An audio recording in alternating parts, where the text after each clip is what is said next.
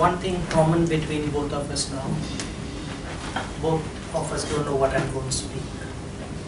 I'm as unprepared as you were for your board examination. I was praying to God, my name shouldn't come when she picked it up. But unfortunately, it came. It was like putting the rock of Gibraltar on my head. My heart started beating faster. Adrenaline started rushing me. I'm breathing fast. My lips are dry. And my throat is choking. I could see the cocoon breaking, the butterflies in the stomach. And I have liquidity problem in my kidneys. When a man stands up to speak, the mind sits down. Good morning, everybody. Today my topic is going to be, take a guess? How to overcome stress, nervousness, fear, public speaking. Public speaking. You are great trainers, I'm well aware of it. But tomorrow you're going to become good public speakers. They're going to hire you to speak to thousands and thousands of people. Are you prepared for that? Yes, Joshua. What is the biggest audience you would have delivered? 50. So how are you prepared for 1,500? Not prepared. Not well prepared? Okay, Kanan sir. All the employees in your office, you're going to go give a motivational speech. Okay. Are we ready? I am not ready because which I am addressing, it is a keynote taken by the employees. Okay, okay. So I have to discuss with the people for many things you have discussed and they have to open them up. Okay, okay. That's great. So this is what today's topic is all about. How to become a great motivational public speaker. Who are the great speakers? To connect with the audience. I'm talking about the legends who spoke well. Steve Jobs. Steve Jobs. Wonderful. Adolf What Hitler. a transition. Adolf Hitler. Huh? Adolf Hitler. Adolf Hitler. Somebody who, yeah, probably he did it, but he did it in a notorious manner. Gandhiji. Obama. Gandhiji. Shiv Khera. Beautiful things. Shiv Khera, another amazing name. Padma Shri, I missed you. Obama. Obama. Narendra Modi. Narendra Modi. What are the great speeches? I have a dream. When the black boy and the white boy hold hands together and walk in the streets of America, Martin Luther. Brothers and sisters of America, Vivekananda. Am I right? So we need to aspire to be one like that. What the benefit that right now goes as a trainer, it's only for a small crowd. Imagine the same thing can be parted to a huge crowd. That's what this public speaking is all about. It has so much of power. It has so much of power. The three things we are going to focus on today is number 1, matter, number 2, manner, number 3, grammar. Matter, manner, grammar, it rhymes. So you don't have to worry about that. How my matter has to be, the content has to be, is number 1, visualizing.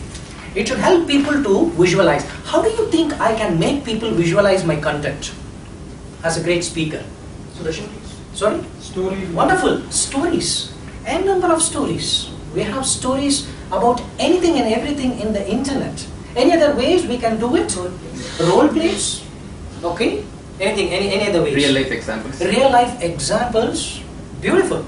I have this beautiful, there's a guy who does his PhD economics in US and come back to his own country, Bangladesh. He's a professor. He walks around the streets and he sees a lady selling a lot of wooden furniture, goes and asks, how much do you make? And she says, I'm not making anything. Because the guy who lends money, augury, okay, is no usurpers. So he takes everything in the form of zuri. And she says, come, let's go to the bank, I'll get you loan. And they go, bank says, do you have collateral? No? Okay, then get out. And this guy says, if that be the case, I'm going to open my own bank and lend money for all the beggars, vendors and prostitutes. And he does that. His name is Muhammad Yunus, Grameen Bank, and he's a Nobel laureate. Such stories make people visualize. By the time I told Grameen Bank, some bank has come into your mind. When I talked about Muhammad Yunus, you would have seen him, he would have appeared in front of you. We talked about beggars and other things. So visualization is a very powerful tool through stories. You can put videos and other things that also can help you out. The second thing is humanizing. Any idea what's humanizing? Daniela, humanize. How do I humanize with the other person? Empathize, emotions, emotional intelligence, that's what we are talking about. You need to connect to these people using empathy and emotions. Again, it can be a storytelling, again, it can be a video, whatever it might be. So you can connect. The third thing is going to be intellectualizing. This is a very important thing. Statistics, facts, data will tell you that you're an intelligent person, how much you can hold in your memory. It's a beautiful book called Freakonomics. Economics. Yes, I would suggest this book to everybody because how the author, live it. Okay, how he handles the data, it's amazing. He compares Chicago school children with sumo fighters. That's really great. Please read the book so you know how to handle data and how to interpolate data and give it to the audience. The third one is rationalizing. Your messages must be something different. It has to be different. Here we take use of analogy. What's an analogy? A similarity that you draw from an analogy. Wonderful, that's really great. An analogy is great. So you don't directly give a message, people don't take it. Being alone is very dangerous. You're like an hydrogen. You're like an hydrogen. It's severely atomic. But if you join a friend called oxygen, you'll become the elixir of like the water. But if you join chlorine and chloride, Acid. you become hydrochloric acid. Where do we use it? This is an analogy. Start using a lot of analogy. Enough of analogies are available in the net itself. What's the difference between a diamond and a charcoal? When it is pressed, when the charcoal is pressed. Only two things. Diamond. When you undergo pressure and when you have enough network in your life, you become a diamond, otherwise you become a charcoal. That's the difference. So use a lot of analogies. That's what rationalizing all about. Finally, your sense of humor. Very important thing. But if you tell all jokes, you'll become a stand-up comedian. Be very careful. You have to be very careful about that. Okay, good. Let's come and take a small trial on this. There's a card I'm going to give. There's going to be a small question kind of thing. You need to answer it quickly. Who's willing to? Yes, please. 30 seconds you need to make an impression. We have to choose another. I have to read. Yeah, you can read and then immediately answer it. If we have to choose another occupation, what would it be? Economist. Can you explain? Economist is something where he analyzes the demand supply and contributes to the nation to grow and to give ideas and strategy to grow the nation. Can you do it in a visualizing mode for them?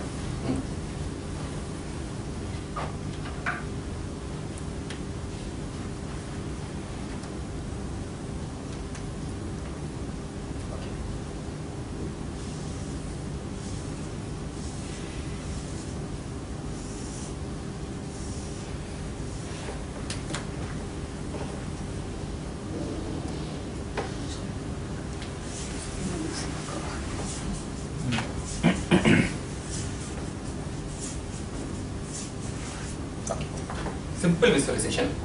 This is a population, that is total number of people. Okay. This is the resources, that is food, agriculture, industry, and the production. So these are the resources like agriculture, let's say agriculture, other thing. So when population grows, ideally it should also grow, but in reality it doesn't grow. Resources like land, water, crops, they are all stagnant. They don't grow to this level. But India is a country of more than 1 billion population. So we have to allocate the resources accordingly. So that is the economic job. Give him a big hand. Within 30 seconds. Thank you so much. Within 30 seconds, I have a couple of thoughts. We will take it little later. There are 3 types of speeches you might be doing in a public speaking. Number 1, a factual speech where you can connect a lot of data from the internet, and then comes the motivational, factual. Opposite to factual is opinion. Super. Opinion based speeches where you want to take opinion, be very careful about that with the audience, very sensitive. And the third thing is an abstract. They're going to go, suddenly they call you an extempore impromptu speech. You tell, okay, I want you to today speak about money. Somebody can. Quickly. Who's willing to? Yes, quickly. Is it very good? a chance. Students, Left out. You come here, man. Students, good afternoon. So money is like a double-edged sword. You can buy a gun with money and shoot a person, and you can buy a bun with money and you can feed a person. So you can get gun and bun with money. So money is really a two-edged sword. wonderful, wonderful. Give a big applause. See the opener. That's what's called the primacy effect, and how you close is called the recency effect. They remember only this because the human attention span is decreasing day by day. Your parents probably watched 4 hours movie, now you watch 1.5 hours movie, they watch test series, you watch one-day matches. This is what's happening. So keep it short and sweet, how you can make that impact. Suppose I'm supposed to speak about Apple. What do I talk about? Can we take a random thing? Isaac Newton. Isaac Newton, yes. Apple company. Apple company. And apple a day keeps the doctor away. The doctor is good, keep the apple away. New York. New York, okay, good. Steve Jobs. It's a sin fruit, isn't it? Never listen to women. That's what the Bible says. Okay, no offense, please. So you can go on and on. This is how you start practicing for your public speaking sessions. Take a topic and then work on it in front of the mirror. That will be good. The second thing is the manner, your posture, gesture, micro and meta gestures that you give. Already the previous speaker had spoken enough. What I wanted to tell is, number one, keep one-arm distance with people. It's a very important thing. Why should I do that? Not enter anybody's personal space. Yeah, some people speak, some people spray, so it's better to keep away from that. So that's a very important thing. Always people come, you try to hold them and say, come after my speech, yes, I want to give some gap. Please don't do that. Always maintain one-arm distance. The second thing is incongruent gestures that a lot of people make. And the last time one of the speaker told this gentleman, I accept your point, don't worry. So it's telling you, shut up. And one of the speakers said, please keep quiet. Please keep quiet. So this is all incongruent thing. And as well as your posture, as soon as you come here, please take the power position, stand straight. This is called the neutral position. And make sure your arms doesn't go beyond your elbow. This is circumference. Otherwise it will become a convention workshop, miracle workshop. You go, this lot of things happening, coming over there. No, kindly avoid that. And the next thing is your grammar, your linguistic intelligence, your language skills. Start polishing on your pronunciations, your vocabulary and all these aspects. That will be better. Now most of the times you say, I forget my speech. That's where mnemonics and mind map by Tony Buzan comes into picture. Mind map is a beautiful concept. It structures your speech. My very educated mother just said us 9 planets. Any idea? The names of the planets in an order. This is what it happens. So mnemonics and mind map will happen. Now coming to the focus on the audience. Don't assume your audience. One time the law university called me and said, please come and speak. I said, sure, who are the audience? They said, all students. When I went there, all PhD students are sitting. I was taken to this is assume is a problem. 3 guys were sitting and speaking in a pub. One guy said, my wife when she was pregnant, she read this book called A City of Two Tales, she delivered twins. Another guy said, what big deal, my wife when she was pregnant, she read 3 Musketeers, she delivered triplets. Wow, the other day started running. Said, why is he running? No, her wife is pregnant and she's reading a book called Alibaba and 40 Thieves. So you have to be careful about that. So never assume your audience are like this. No, that's where your ego goes up. When you see your audience below your level, you feel, okay. So please kindly don't do that. Okay, superiority complex. The Eureka Food salesman went with the vacuum cleaner and told that lady, see what's going to happen. He spilled a lot of dust and said, I'm going to clean this pig and span, otherwise I will lick it and eat it. And the lady asked, would you like to have some sauce? Why? Today power cut in Tamil Nadu. One whole day no power. So better be careful about it. Your superiority, you might have a very good speech. So don't tell, yes, I can really make it. Please don't do that. Don't underestimate your audience. Don't overestimate them also, it's not necessary. You go do your job, as was rightly said, don't try to impress the audience, express, that's more than enough. I had a very nice experience, I was asked to speak. So I went well prepared with Rudyard Kipling.